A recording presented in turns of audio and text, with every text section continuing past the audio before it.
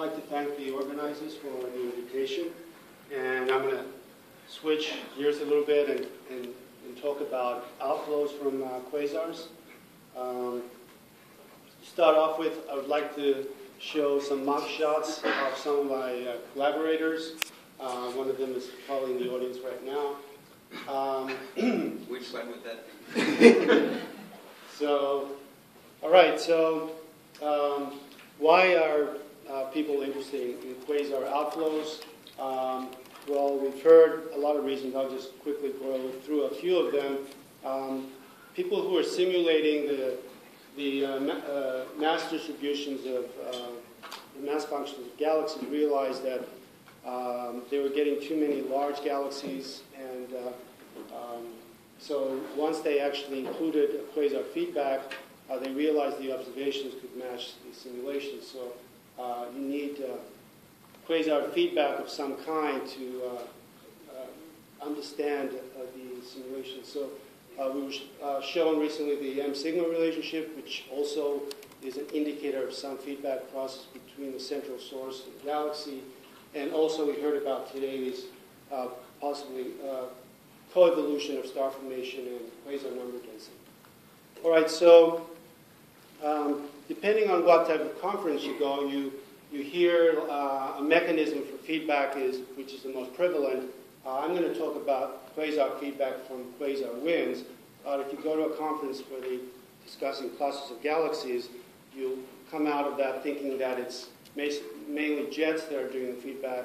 And if you go to a star formation conference, you probably get a different idea. So again, I'm going to focus on winds, and quasar feedback via jets is obviously the main mechanism we believe is happening in clusters of galaxies. But in the case of high redshift quasars, where most of them are radio quiet, I would argue that quasar winds are probably a very important mechanism. Why are they important? I just mentioned the feedback process. They might actually control and be involved in the regulation of the growth of the host galaxy and also their own growth. And initially it was suggested that quasar winds could actually solve this angular momentum loss, like how to get material falling into the disk. Famous paper by Blanford and Payne that showed that. And just to think about something that was relevant to this conference, hopefully with these new missions, we might be able to probe features in the absorption lines that we see. Because they are launched so close to the event horizon, we might see those effects in the absorption lines as well. All right, so people have simulated accretion, quasar outflows, and I'm just going to show you one Hydra simulation done by Daniel Kroga, and just to get you an idea of that, what the simulations are telling us. And this is a quasar wind driven by radiation, line driving mostly. I'll play this once again.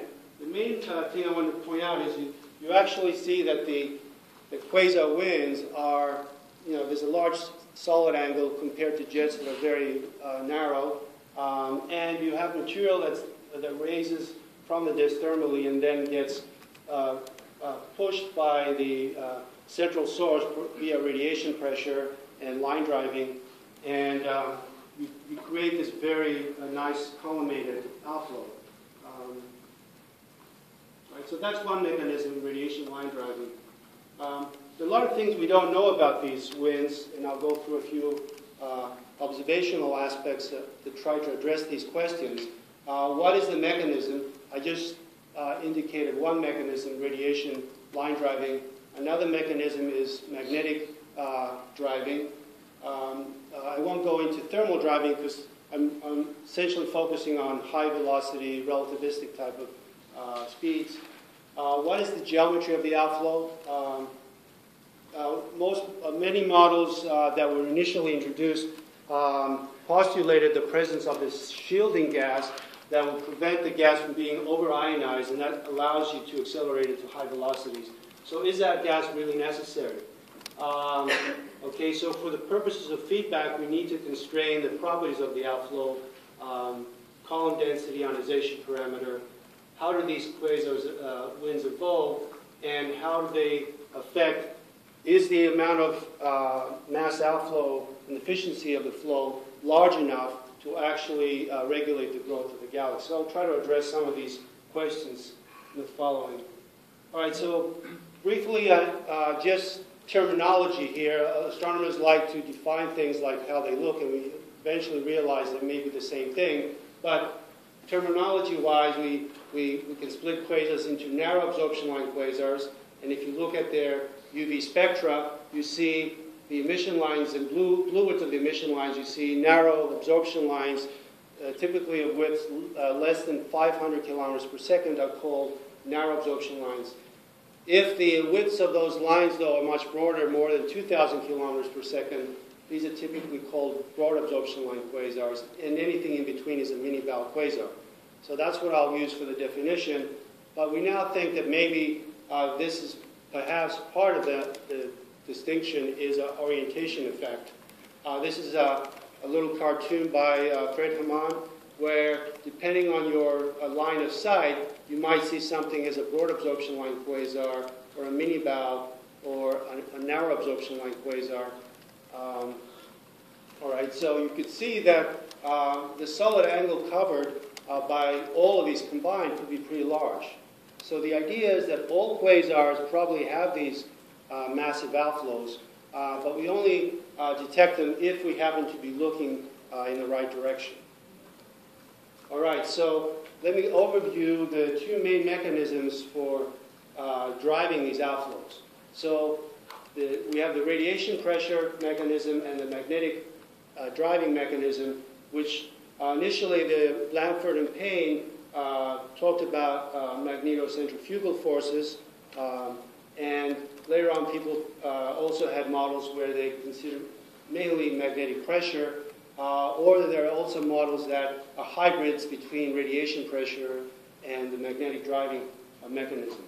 So in the wind models, in the radiated wind models, essentially radiation from the UV radiation from the disk can either through electron scattering or absorption in resonant lines push the gas to high velocities.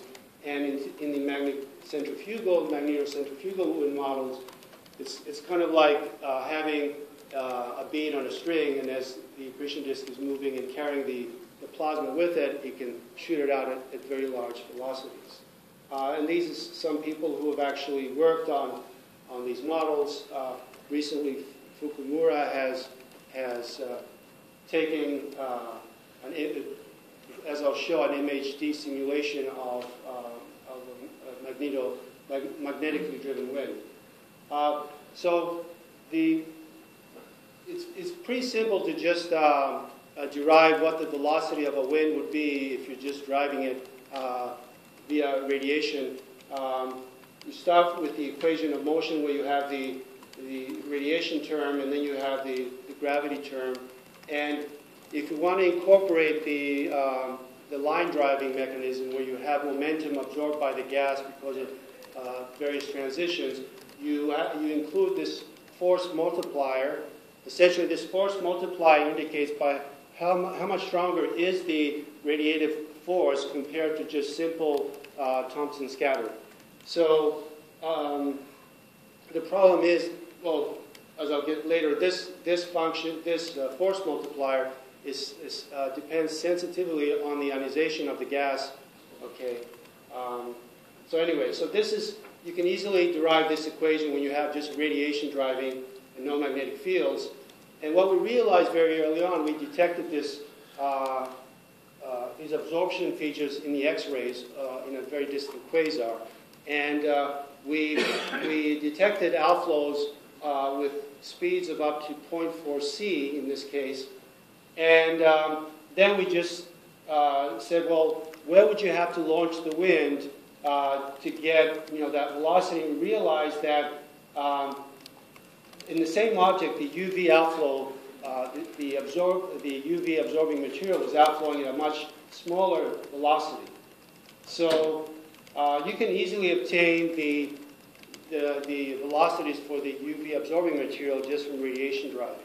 But it's very difficult to obtain these high relativistic velocities with radiation driving itself because the Schwarzschild radius is about here for this object.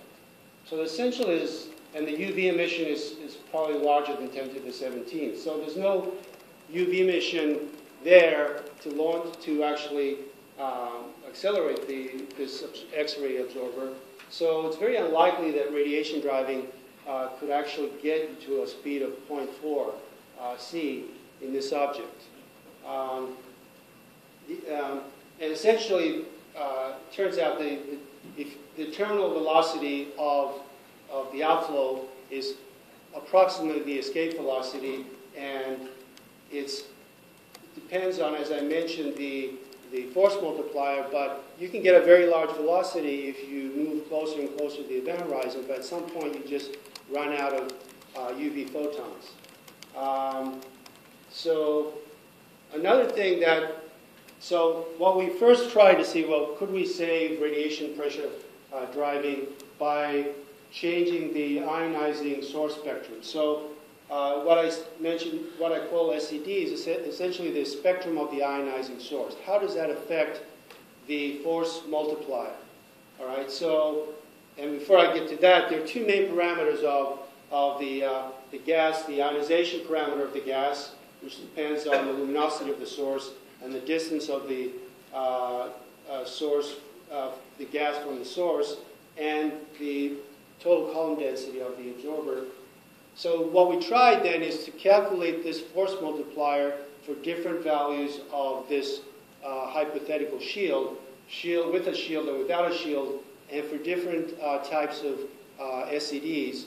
And you can play around, but you notice that the force multiplier, when you get to large ionization parameters, drops considerably. So the ionization parameters we observe are around here, around 4. So you notice that the force multiplier is very low. So it's very large to explain these very fast relativistic outflows that we see by radiation driving alone. The first paper describing this approach of radiation line driving, I guess, was Murray et al. And he had postulated that the only way you could protect the gas from getting over-ionized was have a shield. Later on, Kroger et al. Showed that you can actually, this shield is produced by the wind itself. There's the flow that essentially fails, and so the flow is actually self-shielding. So here's some results from his simulations. This is a velocity field diagram, and you can see again that the velocity, the flow is actually constrained in a pretty small solid angle. And here you have the temperature distribution of the flow and so forth.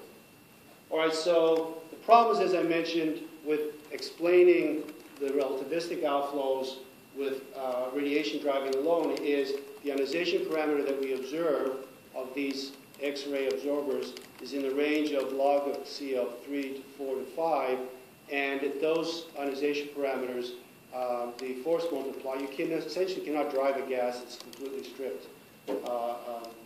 And second, the launch radii that we infer are very small, very close to the event horizon. So essentially, there's no UV emission there inside that radius to drive the wind anyway.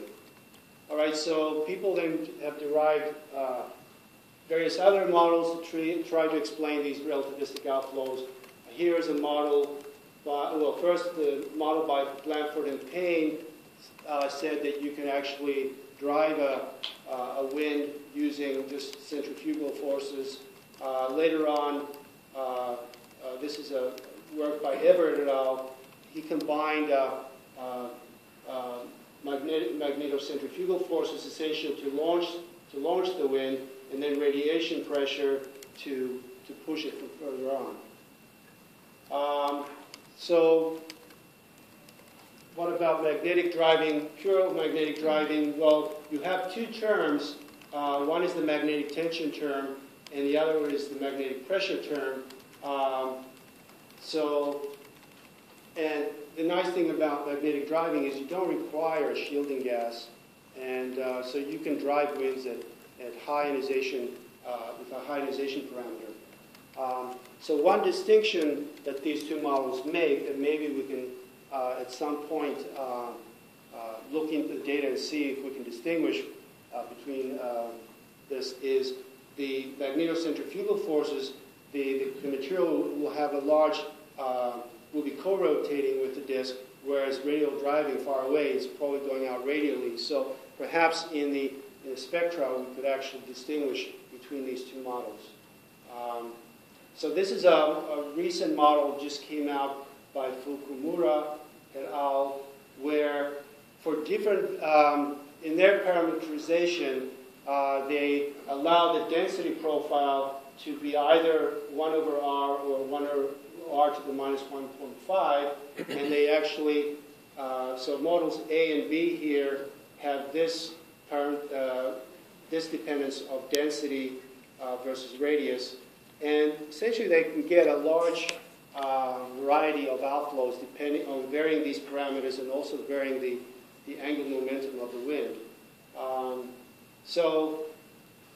Again, I wasn't really convinced, based with the sensitivity of their models to creating essentially any type of outflow they wanted to. But in their paper, they actually quote me as saying, "Oh, we have been able to explain the relativistic outflows in APM 0729 based on their model." But so anyway, this is the observation that kind of one of the first observations that indicated that relativistic outflows were there in quasars. This is a higher redshift quasar around redshift of 3.9. It's gravitationally lensed. And what we noticed is that at high energies, we see these very blue-shifted absorption features. Iron 25 should actually appear at this energy, and these features, and these are observations of the same object at different epochs. So the absorption features would vary very short time scales. The time difference between here and here is, let's say it's October 6th, October 22nd. And in the rest frame, that turns out to be around 3 days. So in 3 days, you see changes in the structure of the absorption features. So this is kind of a hint that what's causing this is on very small scales. Also, to get to these very large velocities, you have to probably launch the wind at around 2 RG or so. So what we did is we modeled this spectrum with a photoionization model to infer the ionization parameter and the mass outflow rate. And what we find is that the mass outflow rate is about, for this particular one observation, was about 20 or so solar masses per year. So it's very comparable to the actual accretion rate. This was a kind of a first indication that these quasars have very powerful outflows with efficiencies. This is the ratio of the kinetic energy rate injected over the bolometric luminosity of order unity. And we actually keep finding these large efficiencies in many other quasars. And that's another reason why we think that radiation driving, obviously, you can't have an efficiency larger than 1, and it has to be smaller than the covering fraction. So this is another indication that having such large efficiencies, it must be magnetic driving that's pushing this wind. So we also plotted, since we had many observations of this quasar, different epochs, we looked at the velocity of the outflow as a function of the shape of the X-ray spectrum. And we find that as the spectrum slope gets larger, so it gets steeper, the velocity of the outflow gets larger. And also the column density increases as a function of the spectral slope. Also, this is the efficiency of the outflow versus the shape of the spectrum. And you can see the efficiency, even though I made very large error bars, is relatively large and hard to explain this by radiation driving alone. All right, so why do we think that the outflow is originating very close to the black hole? Well, if we approximate the observed outflow velocity with the terminal velocity of the flow, we should get a launching radius about 2 Schwarzschild radii. From the variability analysis, we get a few Schwarzschild radii. And the fact that the ionization parameter is very high means that you must be launching very close to the black hole also. So none of these methods alone is very robust, but the fact that they all kind of point to a very small launching radius is kind of indicative. Other objects that have shown these relativistic outflows is this object, which is also a mini-Bell quasar, PDS 456. This is data by Reeves et al.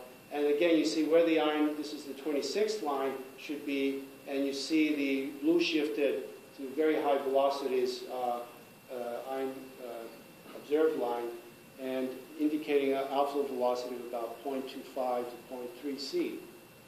All right, so recently, Tombesi et al. Conducted a survey of nearby Seyfert galaxies, and what he found was that about 40% of all Seyferts have these ultra-fast outflows, UFOs. And so here's the distribution of the velocity of those fast outflows. You see that typically they range between 0.1 and 0.3, very large column densities. So this was kind of a nice result showing that in the nearby universe, even Seyfert-type galaxies have these ultra-fast flows. All right, so I mentioned some X-ray observations of fast outflows in broad absorption line quasars. We also looked at the narrow absorption line quasars to see, well, what's happening there. Recently, there have been a lot of observations where they've detected very fast outflows in the UV, up to 60 or 70,000 kilometers per second. And everyone who works in this field usually wants to publish a cartoon. I just picked two. This one is pretty famous, the Elvis 2000. Another one here, Ganguly et al. And one of the things we wanted to... So these are very useful just to get an idea of what the outflow might look like.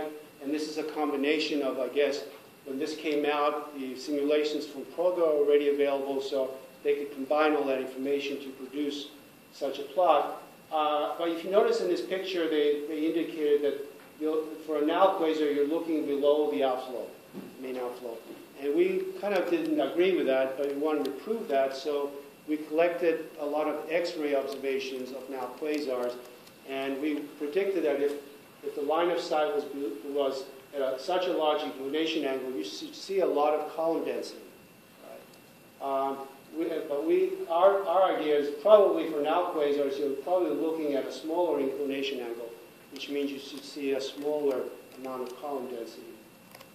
All right, so the original sample came from a collection by Teitler et al. Quasars are redshift between 2 and 4, high-resolution Keck spectra. And so after very tedious work, they found that these absorption lines were actually intrinsic. It's not trivial to, you see an absorption line, a narrow line, in a null quasar. That doesn't mean it's associated with the quasar. You have to actually perform either a partial covering analysis or variability analysis to show that it's intrinsic. So we have this sample of intrinsic nulls, and we actually observed about 20 of them in the X-rays. So this is the sample that we've got time on Chandra and Suzaku and XMM, and you can see on this column what their UV velocities. So already these are objects that have very fast UV velocities. So we were interested to see what were their X-ray properties, their absorption properties. Okay, so this is the result. All right? So let me describe what this parameter is. But this dashed curve indicates, so this alpha x is an indicator of the X-ray weakness. More negative values of alpha x means probably more absorption in the X-rays. But essentially, alpha x is the ratio of the flux density in the UV over the flux density in the X-rays. Flux density at 2,500 angstroms over the flux density at 2 keV. And again, the more negative this value is, the more X-ray absorbed. So this dashed curve is the distribution for the Sloan Digital Sky Survey quasars with no absorption. So for non-absorbed quasars, the distribution should be like this. And we were very surprised. We were expecting at least a little bit of absorption. These are actually on the right-hand side, which means there must be either UV absorbed or too X-ray bright. Again, this is just a simple ratio of X-ray to opticals to UV. So we're kind of surprised. So then what we did is we created this plot looking of, this is the difference between the observed alpha x minus the expected. And again, going to the left is more X-ray absorbed. So the sample of BAL quasars, which are very X-ray weak, this makes sense. Their alpha x is very negative. This delta alpha x is very negative. This is the Sloan sample. It's centered around 0. But this is a sample of mostly mini BALs, and you see it's slightly less shifted towards the left. And this is our sample that's actually shifted towards the right. So this was kind of like, well, first, it confirmed our hypothesis that you must be viewing at a small inclination angle when you're looking at nails and not in a very large one, because you essentially have no X-ray absorption. But this was puzzling that we had, this positive shift. And also when we looked at the velocities of the UV velocities of the outflows as a function of alpha x, this was a kind of opposite of what we expected. As you get X-ray brighter here, you can see that the velocity is increasing. You'd think that if there was a shield related to accelerating the outflow, you might see the opposite trend. So we're still trying to interpret these results. Anyway, I had mentioned that I put this star next to this one now quasar.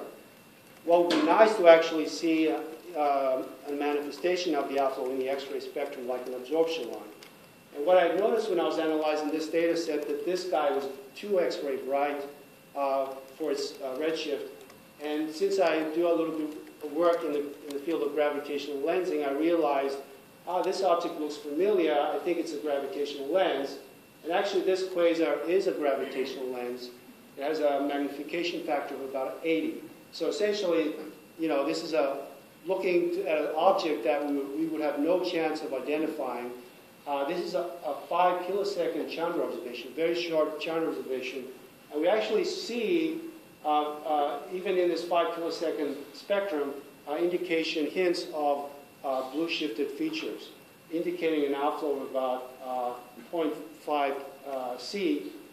A few months ago, another now quasar was found to have absorption features indicating a relativistic outflow as well. So right now we have two now quasars, two narrow absorption line quasars, where their X-ray spectra also indicate the presence of a relativistic outflow. So it's not only BAL quasars that appear to have these relativistic outflows.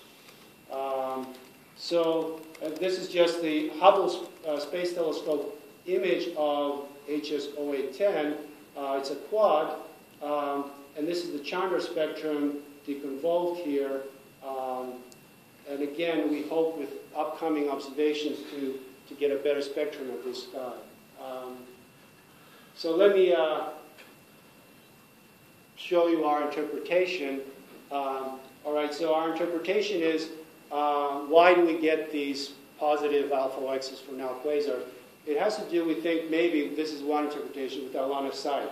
When we're looking at now quasars, they're at a small inclination angle. So we actually miss this shielding gas. We don't see it. So they're not X-ray absorbed.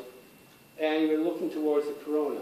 Whereas for the UV line of sight, you actually are looking through the shield, and perhaps, again, these flows are driven by different mechanisms. The X-ray outflow perhaps is driven mostly by magnetic driving and doesn't require a shield, whereas the UV outflows, which are at a smaller velocity, are driven by radiation pressure mostly, and they do require the shield. So, as we heard earlier in the meeting, there's rumors out about Athena Plus. I had done a lot of simulations during the IGSO era in Constellation X, and I did a few for the Athena team, and this is one. This is what APM would look like with Athena. We could actually track the acceleration of the absorber with relatively short exposures, and that would actually tell us a lot about the mechanism of the driving. But also related to this conference, if indeed the absorber is launched at 2RG, what we should see is distortions of that absorption line profile. It would be really interesting to see, especially at when it's just launched. We'll see the effect of red gravitational redshift as well. So the line might actually go back and forth before it. So it'll be kind of interesting to see what happens.